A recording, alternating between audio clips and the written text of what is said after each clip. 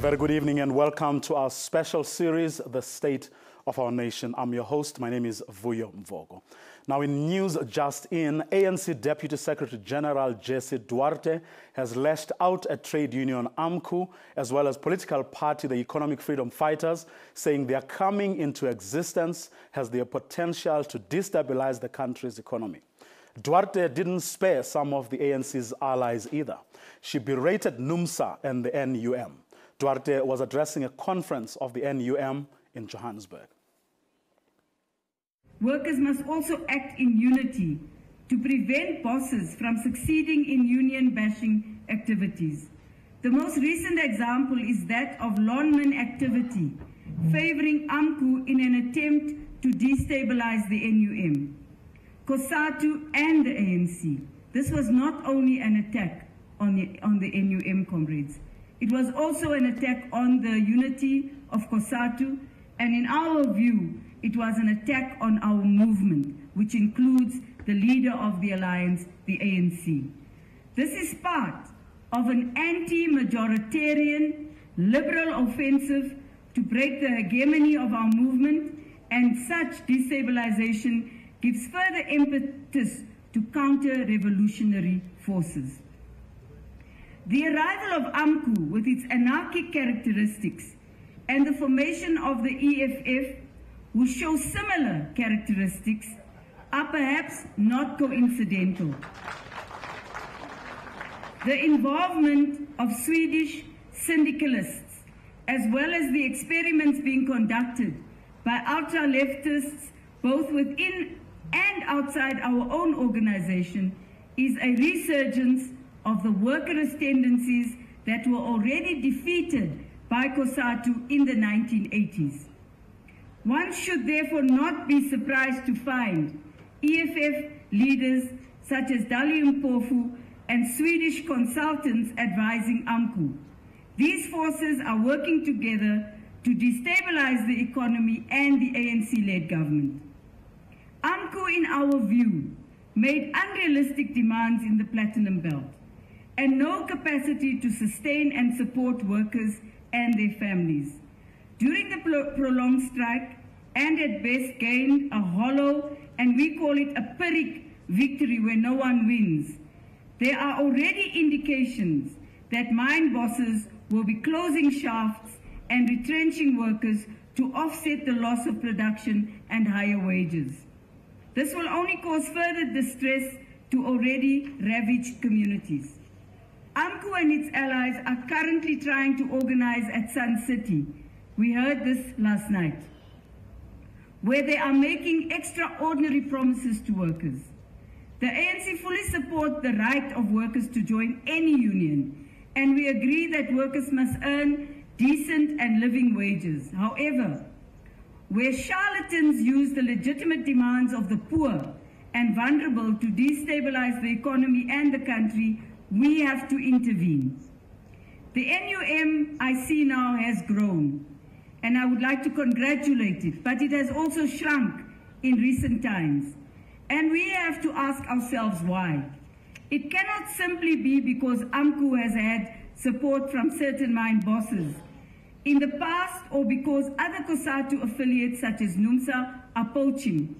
A very real consideration is also that the workers who joined AMCU or NUMSA left the MUM may have been dissatisfied with the service that they were getting from the NUM.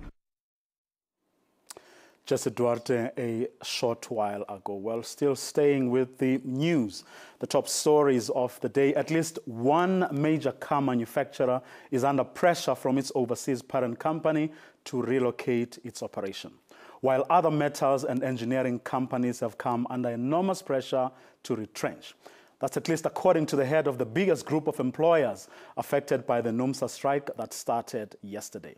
SIFSA CEO Kaiser Nyatsumba was talking to our economic senior reporter, Francis Heard, a couple of hours ago. I spoke to NUMSA yesterday. They denied that workers tried to storm your offices, but there were some reports yesterday of vandalism. What have you seen and heard? Well, I received from COSATU General Secretary Zwelinzima Vavi and the president of NUMSA, the memorandum was handed over to me. We spent quite some time with them, so there was no incident outside of our offices in downtown Johannesburg. But I must tell you that we're very, very worried about what happened today at various workplaces. We've had a number of our members indicating that there were acts of vandalism. People have broken down gates, they've walked into factory floors and have taken things, including tools, away. So we have a growing number of such instances reported to us, and we're very concerned. And of course, we have each one of them reported to the police, and we're hoping that action will be taken. You've raised concern today about the economic damage, about the 300 million.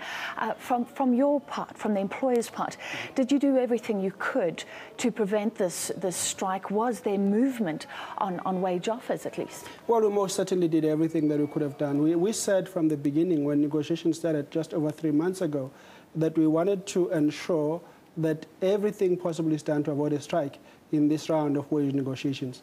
And so when we eventually tabled an offer, it was tabled on a day when the consumer price index was 6.1%, and that's what we offered, which was inflation-related.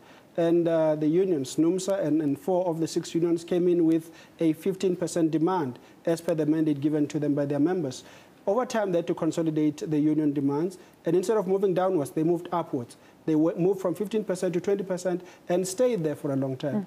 We eventually moved to what we consider is a proper settlement zone, 7% for higher earning artisans and 8% for lower earning workers, at a time when the consumer price index is at 6.6%. Can I ask you, is it fair though, because it's 6.6%, but we know that lower earning workers feel inflation much more. They have a different inflation rate. We know that costs are going up across our economy. So you're sticking very close to inflation, but there is this argument that it should be higher. Well, the context is the following. Our economy has been bleeding badly. South Africa is not an island.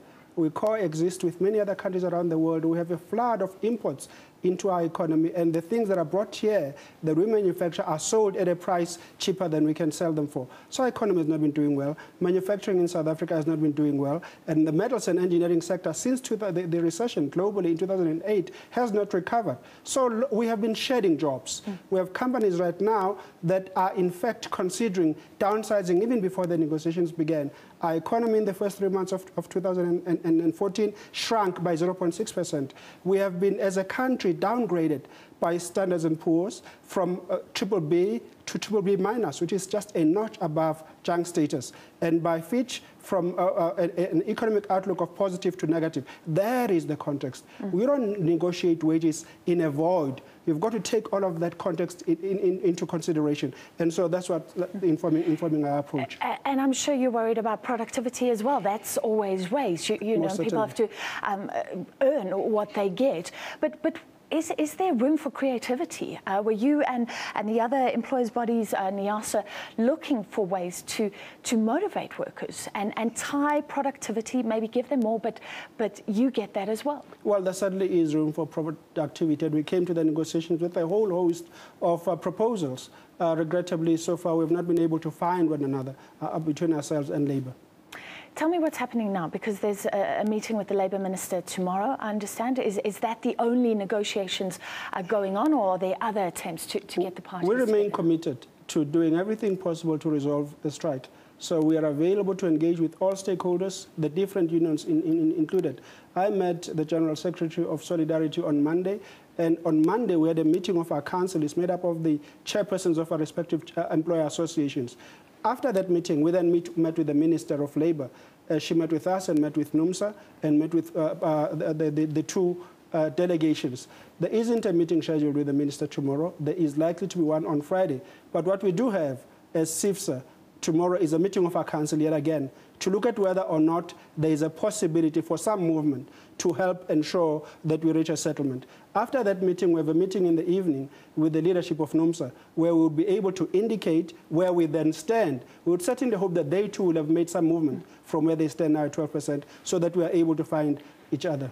Okay, so hopefully something happens tomorrow. Do you believe, like many have predicted, this could be a short-term strike? If not, I want to ask you, how will we start feeling it, presumably in exports? And I think because these are consumer-facing companies, a lot of people don't know what we're talking about when we talk about steel and engineering. What's being made? What's being exported? How will this affect us?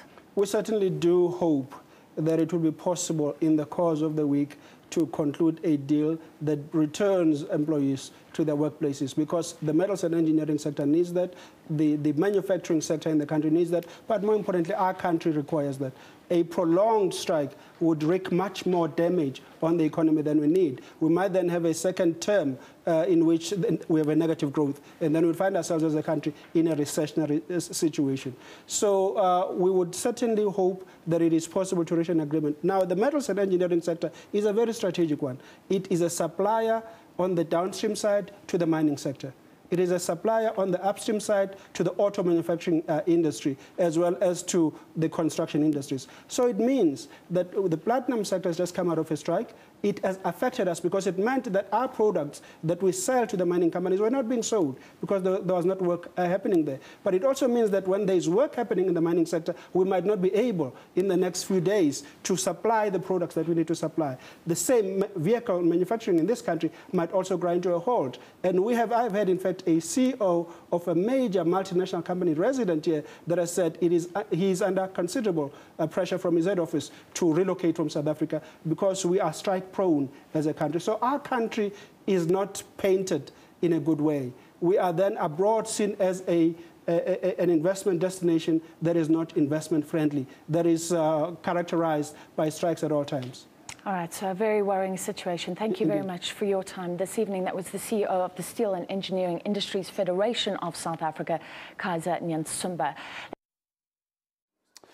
Well, Metal Workers Union NUMSA, meanwhile, has threatened to shut down Eskom operations by pulling out all its members from the power utility. That's if the company takes action against NUMSA members who have heeded calls to strike. Eskom yesterday obtained a court interdict barring its workers from going on strike. A small number of NUMSA members held a picket outside the Eskom headquarters at Sunning Hill, north of Johannesburg today. This in defiance of a court interdict declaring their action illegal. Workers are demanding higher salary increases. It was a similar picture in Limpopo. About 200 NUMSA members gathered outside the Medupi power station in Lephalale. The power utility says it will take steps against striking workers. Eskom is considered an essential service and its workers are barred from striking. We have informed all our employees that in terms of the interdict granted by the Labour Court yesterday, that industrial action is illegal and will not be tolerated. So unfortunately, we will be taking disciplinary action against any of our employees who have taken part in a picket outside of, within their working hours, unfortunately. But that's where we are. We'll count numbers at the end of the day. Wage talks between Eskom and NUMSA have deadlocked. It's believed Eskom is offering 5.6%, while NUMSA is demanding a 12% hike. I'm not afraid of Eskom. We are here to fight for our rights. Everything has gone up, petrol up, e-tolls and everything is up. But we're being given a pittance. Why shouldn't we fight when we're given pittance? 5.6 is nothing, it's peanuts. Like last night, some of the things have increased. NUMSA has vowed to fight Eskom if it takes action against its members. We've got 340,000 megas that we might pull out if Eskom takes any action against them. And we're prepared to do that. We're prepared to pull our members all over the country and make sure that we protect these workers. NUMSA has also embarked on an indefinite strike in the metal and engineering sector. And tensions ran high in Richards Bay on the KwaZulu-Natal north coast today. That's as hundreds of NUMSA members tried to force others to join their strike action. Meanwhile, Finance Minister Nhlanhla Nene has again expressed concern about the current wave of strikes and their impact on the economy.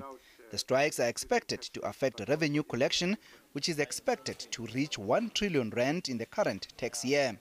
Liuta Matlogelwa, SABC News, Johannesburg.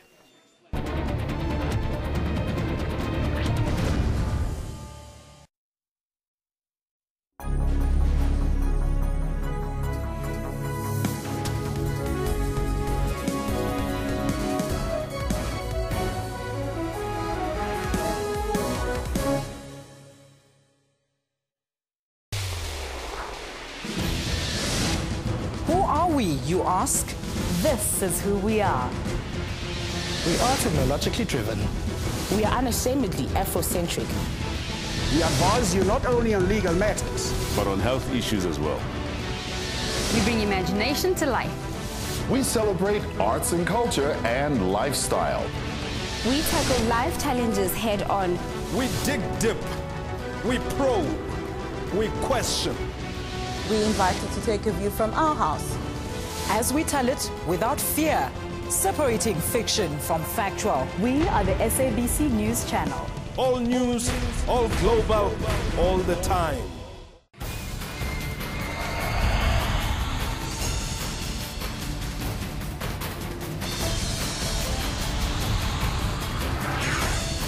SABC News, we've got Africa covered.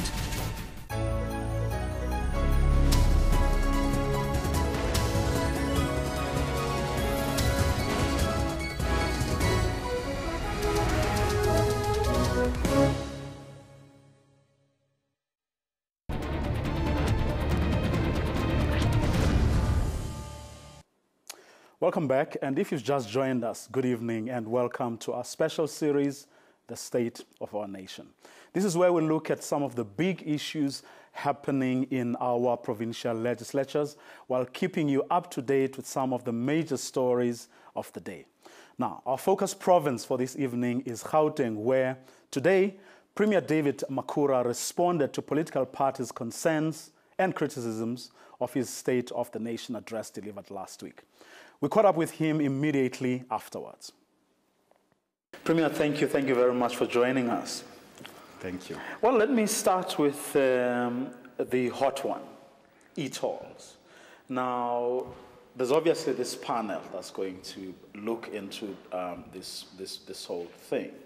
But the question I want to ask is, are you not perhaps raising people's expectations about something that perhaps for all intents and purposes is a foregone conclusion, having seen the sort of arguments that national government has made in the past? The panel will review the socio-economic impact of e-tolls, the impact on the economy of the province, the impact on many people who use their own private vehicles, not because they would love to, but because we are in the state of rolling out public transport infrastructure. And we have a vision that there will be time in this province that you and I would not have to use our private vehicles to get around to work, those who are in business to get to do business. And we are putting tremendous effort to roll out this public transport infrastructure as rapidly as possible. In the meantime, anyone who thinks that e-tolls is not a problem lives in another world. So we are essentially rising to the occasion to acknowledge that this is a matter that is a sore point, affects people. It has been raised in various platforms. As the Premier of the province, I can't close my ears and eyes to it, as I said in the State of the Province address. I come to the issue of e-tolls from the point of view of investment in good public infrastructure, including economic infrastructure that will enhance the economic development of the province. I can't say with honesty that the e-tolls is just a small problem. I know it's an issue. Even those who don't have cars see it as an important issue. So we are reviewing the panel. You asked the question, will this raise expectations? I've said to people they must continue to pay. I've said to people we don't want to promise easy solutions and claim easy victories. But I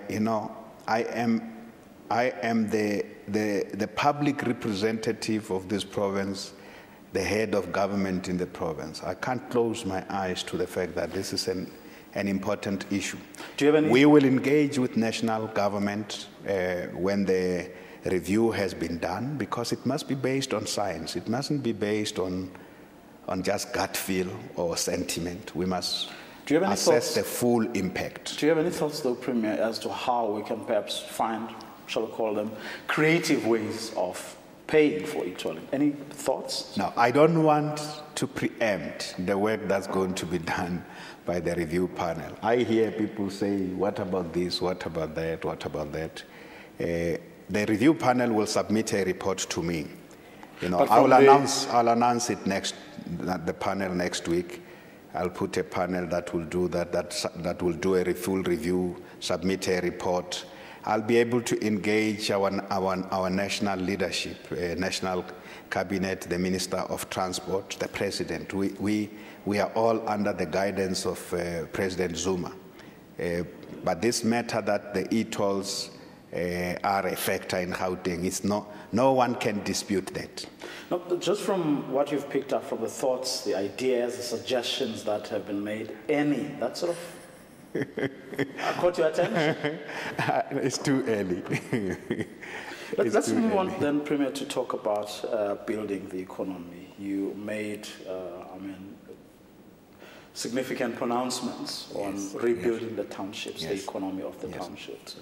But how, given, we've been 20 years into this democracy, and nothing of the scale that you're suggesting has even been attempted in the past. Where do you even begin? And that is why we talk in the ANC, which is the governing party here in Gauteng, in the whole country. We talk about radical socio-economic transformation. We want to do things we haven't done in 20 years. And the reason we should do this, the NDP also talks about it. If we don't think boldly outside the box, if we just do what we have done over the past 20 years, firstly, we will not transform this economy.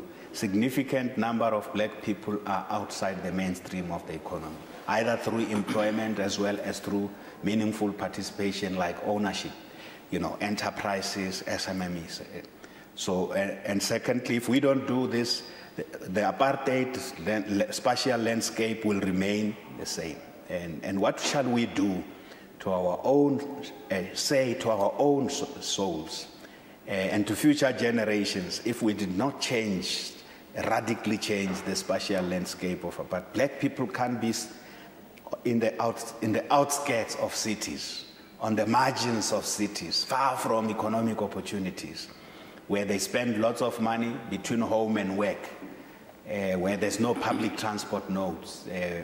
So first, just by conviction, it is the right thing to do to introduce large-scale, unprecedented interventions to change the economy. Just on the township economy, we are very convinced that, in fact, one of the most decisive ways through which we can tackle unemployment and poverty is to make townships, apartheid designs townships as labor reserves, dormitories where people go to sleep. They provide labor in the white economy, and then after that they go and sleep on the margins of that white economy, white cities. We will work with the township, our communities in the townships to revive, revitalize community enterprises. I mean, you and I know, in the early 80s, the township economies were thriving. There were corner shops, plaza shops. Today, those shops are either occupied by foreign business people, and the township people, most of them, just happy with, if I used to own a shop, that shop is rented to somebody else, they pay them rent. But we have been saying, but why is it like that? So government has got resources, procurement power, which we are saying part of this must be redirected into the townships. And we make simple examples. Township people produce bread, which is not, that bread is not taken into the school nutrition program that we have in schools in the townships. Where do they buy their bread? From Albany and Sasco. These are big companies, baked somewhere else, transported to the townships. Why can't the township people bake their bread locally and put, apart from taking it into the local shops, take that bread, provide it to the hospital. Hospitals are government institutions that consume bread, consume vegetables. We want township people to provide the food, the furniture, and I have seen township people producing good quality furniture. What we must do, which we will do in the next few months, Vuyo, we will be going into every township. Firstly, we are building township hubs where all business people, entrepreneurs in an area come together. They mustn't compete amongst themselves. They must look into their own niches.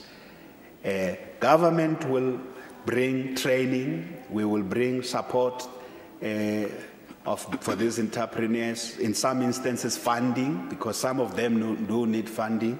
And in other areas, we will also provide the markets. We will provide off-take agreements. The second area I give an example of all the time is school uniforms. We are government. This government, we have no fee-paying schools. Schools that government is really supporting poor families, poor households. The learners from poor households are getting everything there. Where do we get this uniform? It must be made by the women in the townships through their own township enterprises, and we buy the uniform. By so doing, every year we can buy the shoes.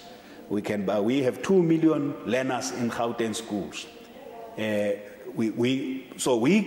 We have the muscle, the economic muscle that we can use to reinforce the effort of township enterprises, community enterprises.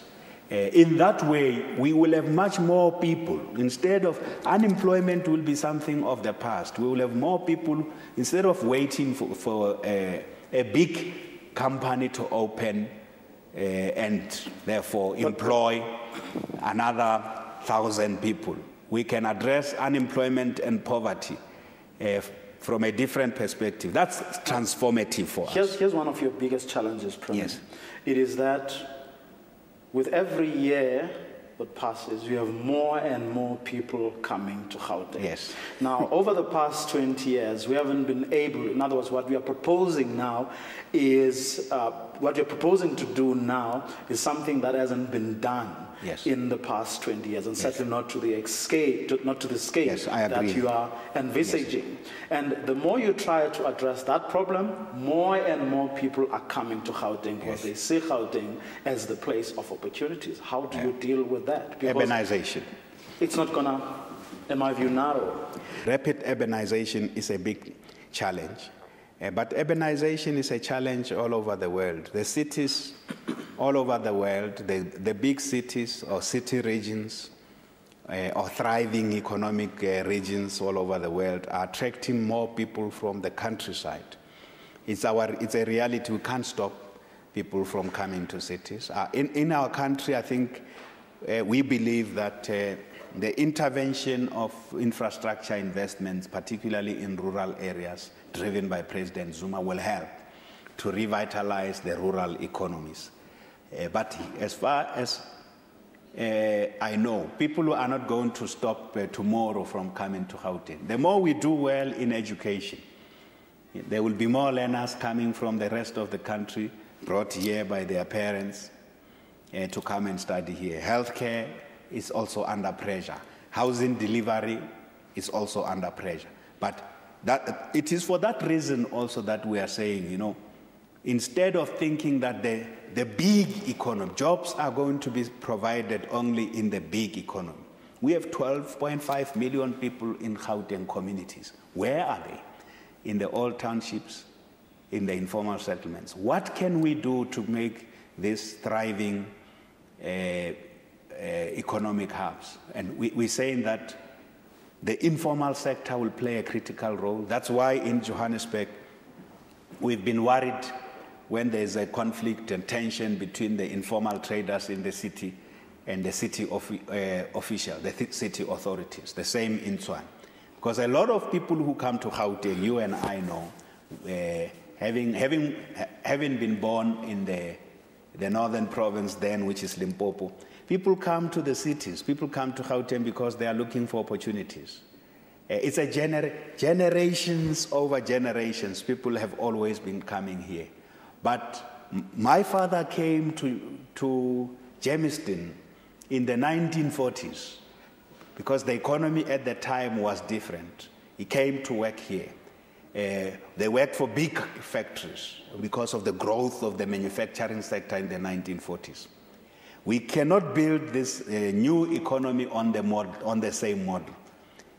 We have to find, that's why we talk about township enterprises. SMMEs is the way to go. Any big economy in the world has only been able to tackle unemployment through small enterprises, micro enterprises. And in our case, we emphasize township enterprises, which are cooperatives and collectives of people who would look at the gap in the township economy. There's these goods and services that they can provide. All they need is support from government. So you are right. This is something that hasn't been done. But there are parts of the world where it has been very, very successful. I've seen township enterprises in China, for example, that the local economy can be self-sufficient. But you don't need a socialism. In the townships, Premier, it's not that simple either, because you have nationals from other countries all over the continent who are not welcome and who are doing well. Instead of us learning from them what they are doing right in trying to revive those corner shops, we are chasing them away, even killing them. Yes, I certainly agree. I mean, one of the things that we must really learn from the Somali and Pakistani traders who are doing lots of work in the townships is they are clever business people. They buy in bulk and supply so that they can deal with the issue of price. You know, buying and selling, the price mechanism is a very, very important. What influenced township people to go and buy in a shop run by a foreigner? When people buy, it depends on buying power. They don't care who really is the owner of the shop. They want to buy their bread cheaper. They want to buy their milk cheaper. So what should township entrepreneurs learn is, that's why we encourage cooperatives and at different levels, organize the entrepreneurs and the business, the small SMMEs must be organized to can leverage buying power. And when they are organized, it's better for us. When government wants to support organized business people, small entrepreneurs and enterprises that can pool in one area of a service or goods, that can pool their resources together, it makes it easy for us to support them. And I'm saying it's true. We should learn from these business-minded entrepreneurs who may not be South Africans on how do they make it.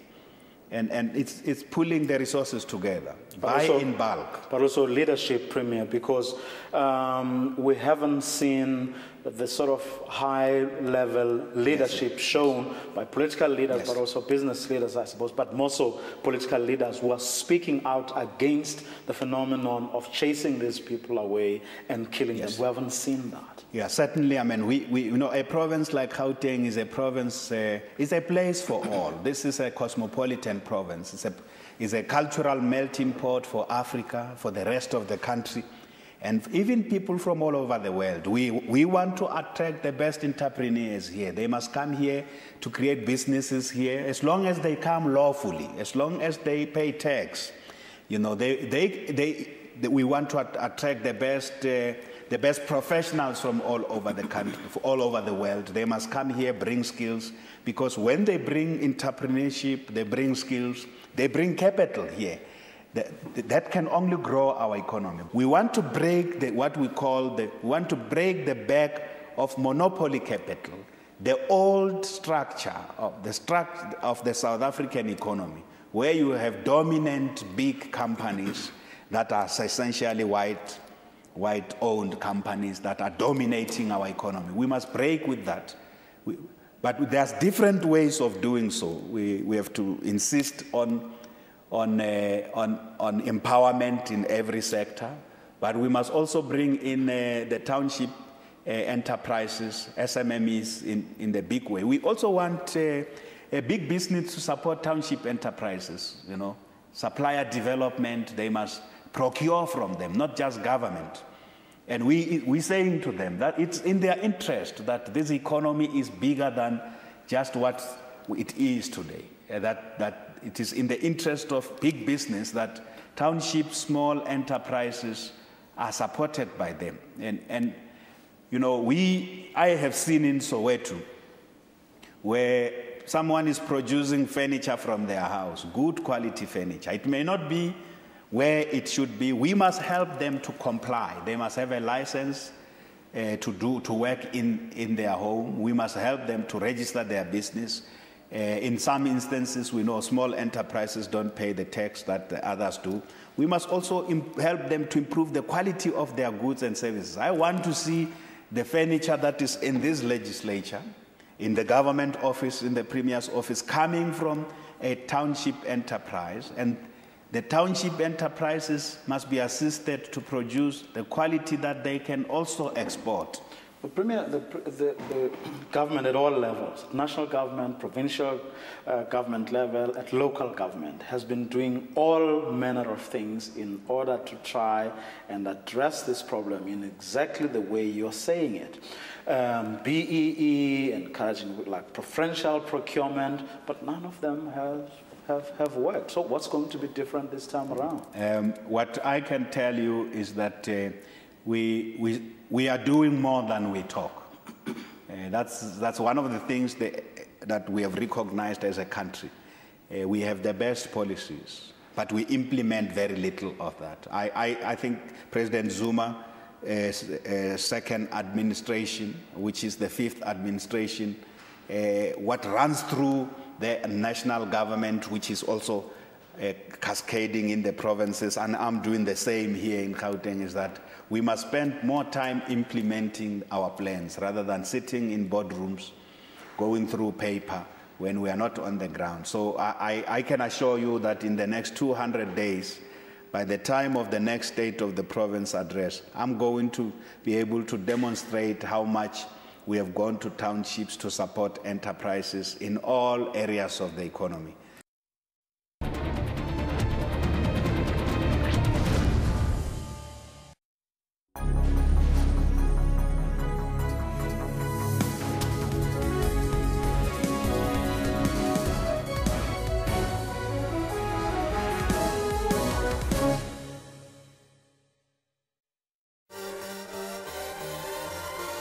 Jessica the hippo was found after she was washed down the river shortly after birth. Today, she is a large hippo and still returns for feeding and human interaction. She also loves body exfoliating. She has a mask as well. Jessica is the world's most famous hippo, and perhaps she's the only one who has forgotten how aggressive she's supposed to be. That's Kaleidoscope, Sundays 5:30 p.m. on SABC News. Across the globe, the continent and the entire country, every second there's always a breaking story. SABC News is your reliable eye, ear and information system in bringing you events as they happen. Our cutting-edge and hard-hitting journalism leaves no stone unturned, giving you the whole picture every time. Join us every day on SABC2 and know what is happening around you. SABC News, Africa's news leader.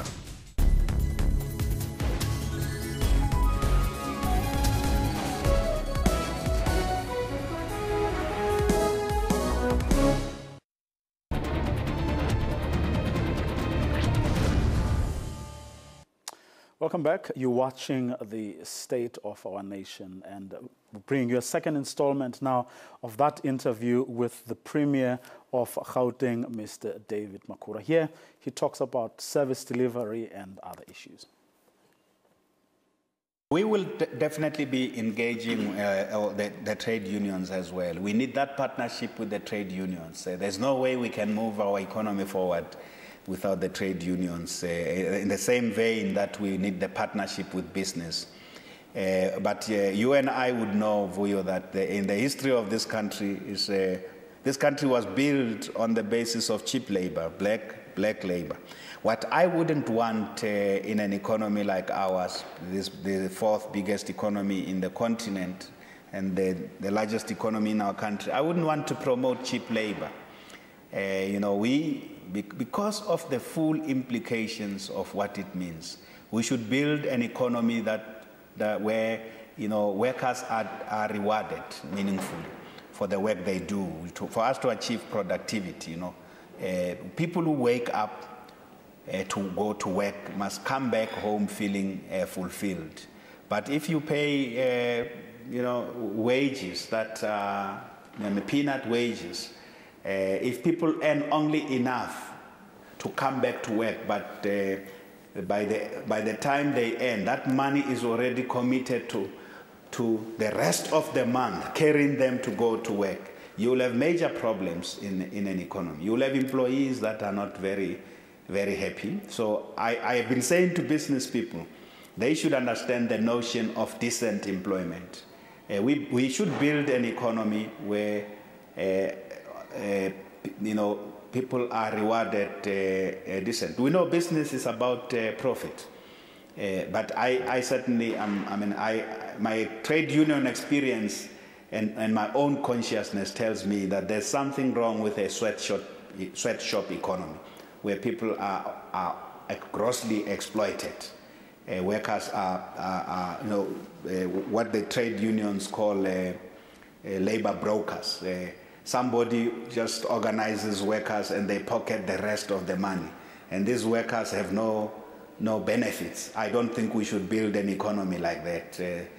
Our economy is big enough. This country has resources where we can build an economy that is built on the basis of decent employment. And business can still make a profit. And that's my emphasis. It doesn't mean there may not be issues that have to do with labor laws, but we should, given where we come from as a country, colonialism, apartheid, this Gauteng was built by mine workers who were earning nothing.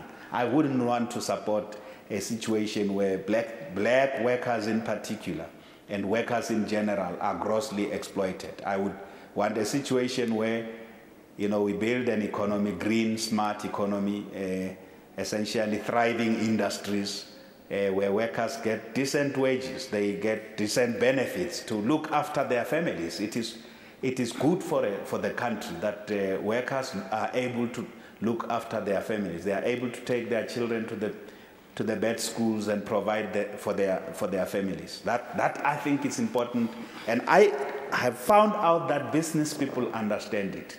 We can't build a labor force that has no rights. Workers must have rights. But if you ask me, are there problems with the way these rights are being exercised? Yes, I think the best example is in the mining industry. Those rights are not meant to destroy the economy. Those rights are not meant to destroy businesses. Workers cannot be involved in indefinite strike action. It's not in their best interest. We can't destroy the economy and still think that we need employment. So there are issues certainly that I know the President and Deputy President are dealing with very closely. The last issue I want us to talk about very, very briefly. Now you've set up shall we call it a war room, that's going to deal in large part with service delivery. Take us through why you want to do that and what for you is the biggest problem facing service delivery in Gauteng. When we assumed office on the 21st of May, we identified that one of the key challenges that have plagued the province is protests. Some of them quite violent. I've been on the ground many, many times. As you know, I spent 14 years in the leadership of the party here. I've been in many areas where the people raise genuine concerns about something is not working. There's a best water pipe. The sewer is overflowing. They've reported the matter to the relevant authority, provincial or local government department. Nobody has been coming. I found that a lot of the things that communities complain about are genuine issues. Of course, there's a problem. There's always elements that use violence, and we condemn violence. But protests are not a problem by their nature. So the reason I've played service delivery at the center of what we will do, including how government interacts with communities, is because of that experience. There's a lot of things we can sort out without people coming out in the street. I was giving you an example. People phone and say to me, there's a burst pipe. We have been phoning, or there's an electricity cut. For one reason or the other, or water cut. We have reported the matter. No one is doing anything about it. Over the last few days, what I've been doing, because I've appointed a special advisor on service delivery who's going to be the main man in charge of the service delivery war room. What I have come across is that most of those problems can be sorted out in no time. As I say to you, people phone to say, we have a big, in an area where we're traveling every day, we have a big pothole. Nothing has been done about it. When I pick up the phone the city manager of a particular municipality, in a day that is sorted out. Why shouldn't we work like that? People complain there's a burst water pipe in our area. I pick up a phone call, speak to the relevant entity, or people phone the hospital in this area, there's been a problem from morning. I pick up a phone, speak to the relevant authority, and they solve the problem. What I have come across is that all these problems would be solved without new money. It's just because civil servants and government officials work in a way that treats ordinary people with disdain. So I've said as well that one of the things we will do, we'll spend a lot of time on the ground. We go into communities, we're interacting with government institutions where frontline services are provided to change the paradigm, the mentality of public servants to say, we are here to serve. Let's serve with people with commitment. Let's have speed. There are things that can't wait for tomorrow. There are many areas where people have raised issues over a long time. They've been complaining that we need a speed hump in an area. Children die, they cross the road, but it takes 12 months, if not 5 years. Some of these don't involve lots of money. And I'm convinced, Vuyo, that if we work that way, and we will work that way, that we are on the ground, go to a police station that's not functioning, hold the leadership of that institution accountable, go to a school that's poor performing, help them to turn it around, be in a government office that's delivering service but poor service, put pressure on those who are in charge, hold them accountable. We will achieve a lot. I am absolutely convinced that we'll turn around the public perceptions that government people are just there to serve their interest. Of course, in some instances, there's corruption. We also have to tackle it decisively. In the State of the Province address, I've said we must stop talking more about corruption and act more against corruption.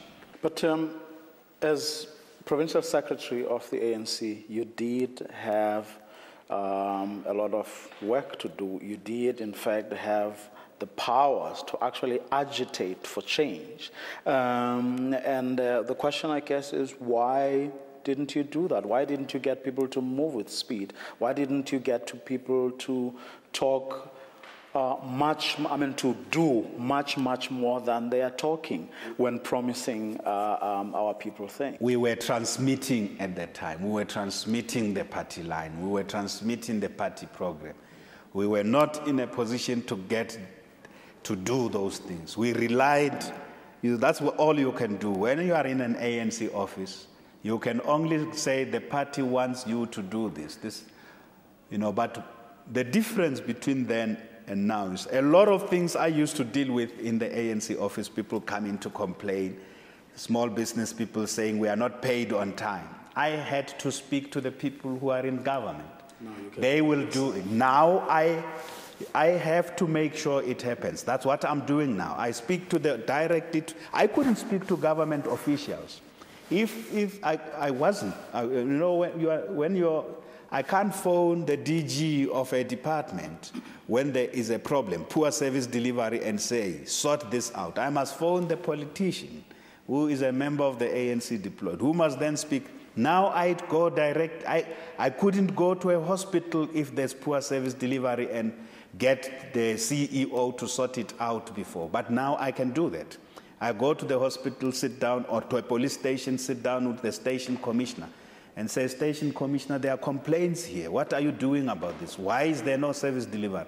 I couldn't do that. I could only complain about lack of action.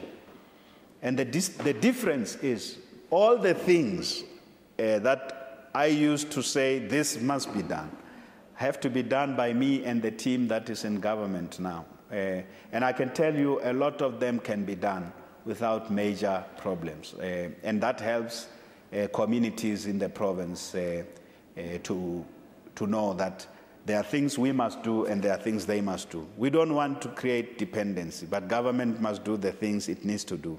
We want communities to rise to the occasion. They must do certain things as well. We need a partnership, not a one-dimensional relationship. But I'm confident, Vuyo, the next 5 years will be exciting. I mean, I've got the passion and energy.